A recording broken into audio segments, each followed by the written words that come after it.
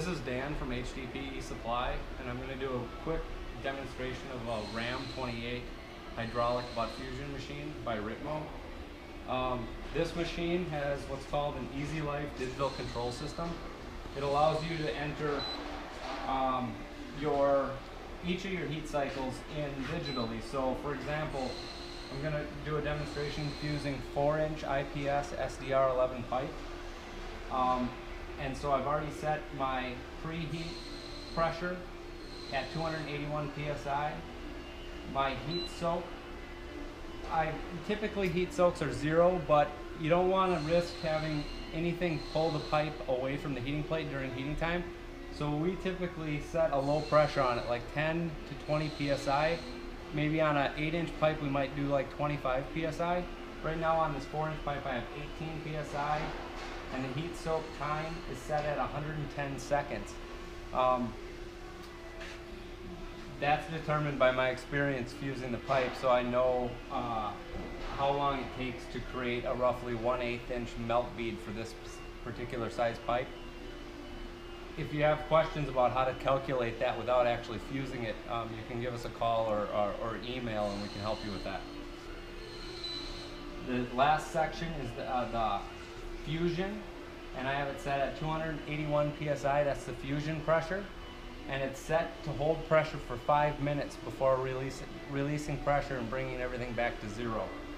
To set the drag pressure on this machine, you just push the drag button and the hydraulic pressure will slowly build up on the machine until the carriage starts to move. At that point you'll press the button again once the carriage moves about 1/2 inch, and it locks in that pressure and automatically adds that pressure to your fusion cycle pressure. So as soon as this carriage starts moving, I'll hit the drag button and it'll lock that pressure in. So there it goes. Hit that, and then you can go back to setup and see by clicking on your drag that we're set at 83 psi. So again, we're at 83 psi drag, 281 psi is our preheat pressure. Our fusion, our heat soak pressure is 18 psi for 110 seconds, and our fusion pressure is 281 psi for 5 minutes. The fusion time is set at 5 minutes, which is slightly higher than the PPI recommended 4 minutes and 30 seconds, but you'd always want to err on the high side as far as your fusion time. So you switch it from setup back to fusion. That means you're actually ready to weld. And with this machine, it has an open and close button. Open the jaws, set your facer in place. Facer has a switch in it. You can turn it on and off manually, but it's going to automatically come on. Start spinning, and I hit close, I hit space. And I've set this facer pressure beforehand, and you can set your facing pressure anywhere you want. Right now it's set to sit at about 168 psi.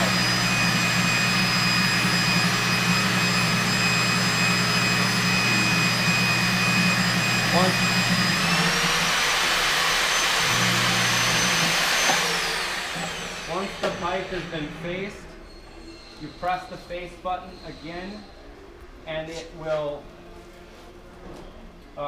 stop applying pressure, and then you can open your jaws and pull your pipe away. So now that we've faced the pipe, we're gonna close this and just check our fit. Inspect our joint, make sure everything is in perfect alignment and is a tight, smooth joint. You can kind of touch your finger across the surface of it and find that they're perfect on all sides. If for any reason it's not meeting perfectly, open it back up, potentially adjust your clamp pressure, which you don't need to apply. You don't want to get these clamps extremely tight. You just want to get them snug enough to hold the pipe so it doesn't move during the fusion process. And you can test that by applying pressure, like right now, and nothing's moving, and it jumped to 600 psi at that point. So we're at the point of heating. We have the heating plate set at 415 degrees Fahrenheit. on the heating plate itself, it also has an analog temperature gauge. And we'll set the heater plate in position.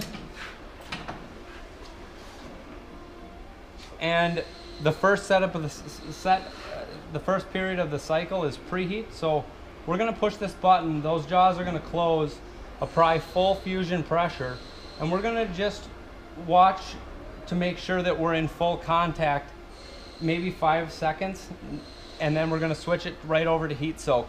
At heat soak, it's going to drop the pressure off, and the timer is going to start counting down our heat soak time. So here we go. So it brings it up to full pressure. You kind of look at it to make sure the pipe's in full contact. It is, and a bead is starting to form. You hit heat soak, it drops the pressure back down to 0, which in reality it's not at 0. It's applying slight pressure during the heat soak cycle, which is that 18 we put in originally. And the timer started, and so right now it's counting down. Once this counts to 0, the machine will start beeping the last few seconds, and that pipe, the carriage will open up, giving you the ability to quickly remove the heating plate and then inspect your face of your weld to make sure that they're smooth and uniform and not don't have any bubbles or any ununiform weld around the surface of that pipe. As we're watching, we're also watching for an 1/8 inch melt bead to form against the plate. So you guys want to kind of look in there, you can see that a bead is forming on that plate, and the recommended melt bead for this is a minimum of 1/8 of an inch. Right now we're at about, I don't know, 3:30 seconds or so, and we got 40 seconds to go.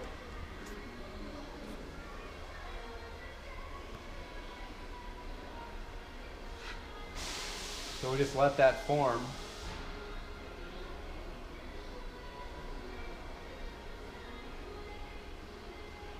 You want to make sure that you do meet the minimum melt bead during this heat cycle during the time allotted. If you don't, you may need to increase your heat soak time slightly to accommodate for that. Right now it's beeping, 7 seconds left. It's going to open up, and I'm going to use a quick snap. The plate will stick onto this. Well, sometimes it pops free on its own, but sometimes if it's stuck there, you can kind of tap it with your hand.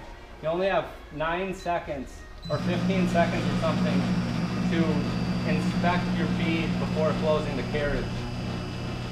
And that timer starts to make sure that you don't go beyond your allowed time to have it open without a heating plate.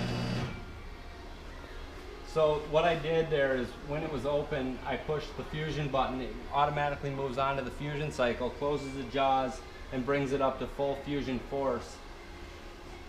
And it's adding that 80-some PSI of drag pressure to this force.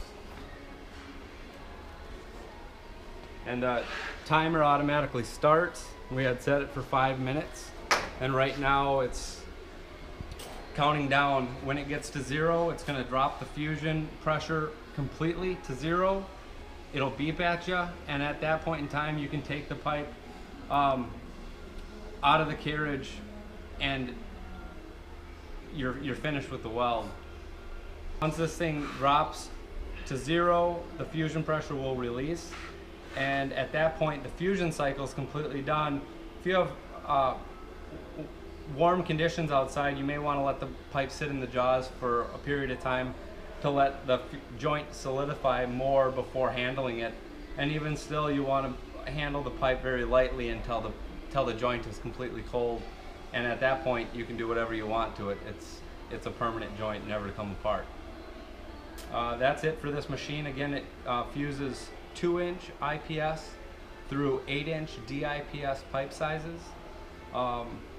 And it's the only machine on the market that has this electronic control system to control these.